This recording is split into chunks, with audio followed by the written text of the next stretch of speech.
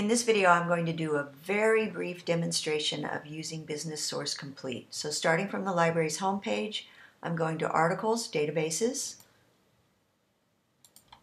and then I'm going to Browse Databases by Subject, and then I'm going to Business. This gives me a list of business databases. I'm going to Business Source Complete. This is a database from EBSCO. It might look familiar. So I'm going to search for Exxon, but I don't want everything about Exxon, so I'm going to say Exxon and oil spill. And I get 553 articles. Some of them are academic journal articles. Some of them are periodicals. This is Forbes. It's a magazine article. Periodical just means it comes out periodically. And if I went on other pages, I might see some news articles from newspapers. I can limit to full text articles here. I can limit by date if I want to. I can limit to scholarly articles.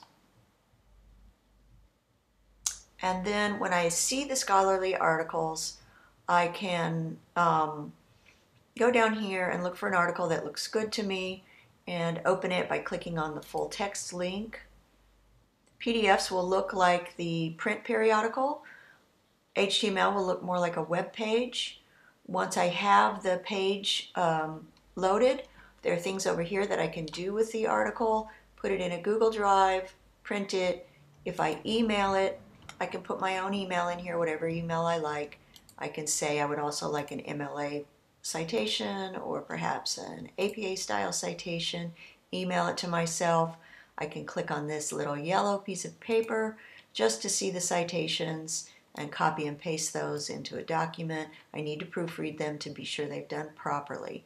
That's the basics. I can go back to my result list and I can change up my search. If I've decided that I didn't get quite what I wanted, I could do a search on something like oil spills and ethics or something like that to get different articles.